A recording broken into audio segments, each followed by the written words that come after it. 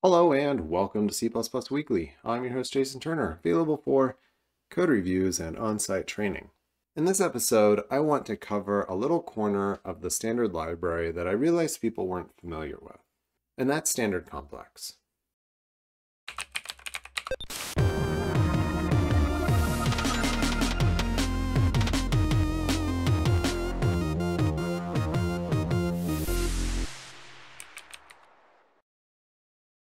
Now this one is almost certainly going to be a short one, and I know I say that from time to time and it ends up being longer than I expected, but here's standard complex. It's in the, well, perhaps not surprising, complex header.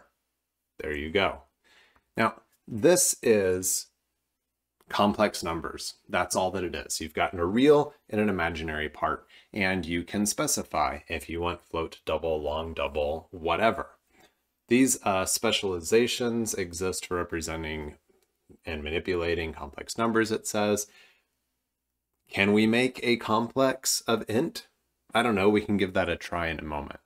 But complex has been around since the beginning of the C++ standard library.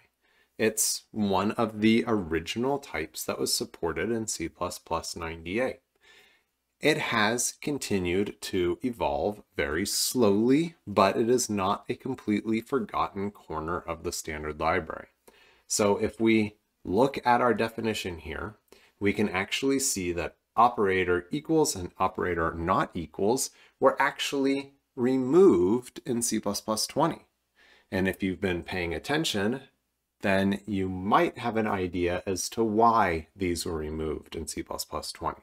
The not equals operator is now synthesized from the equals equals operator in C++ 20.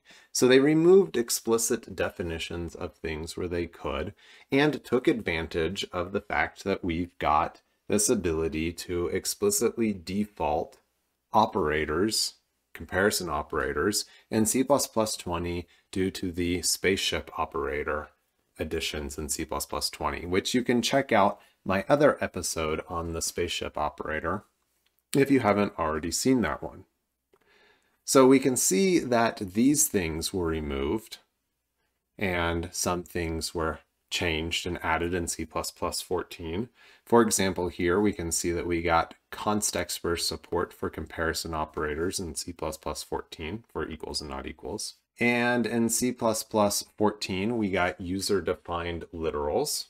So you can actually do things like this to express that you want a 1 plus 2 imaginary, a complex number expressed as one might expect to see an imaginary number expressed in a math setting in C++ 14. And we got constexpr support for getting the real and imaginary components in C++ 14.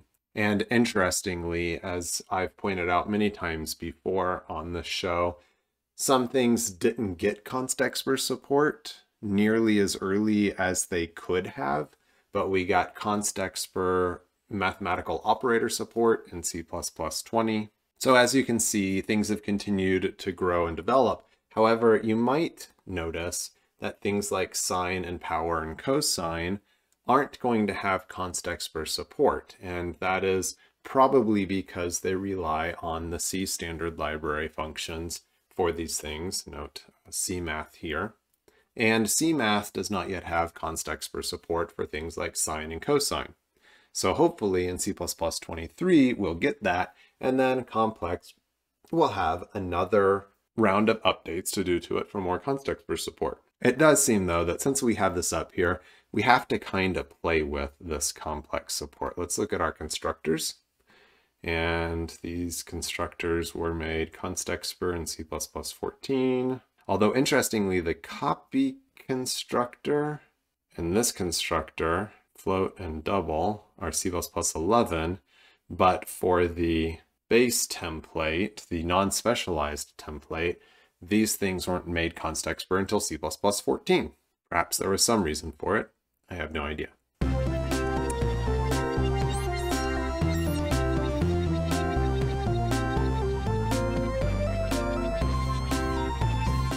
So we can get access to the real or imaginary parts of the complex number with no problem here.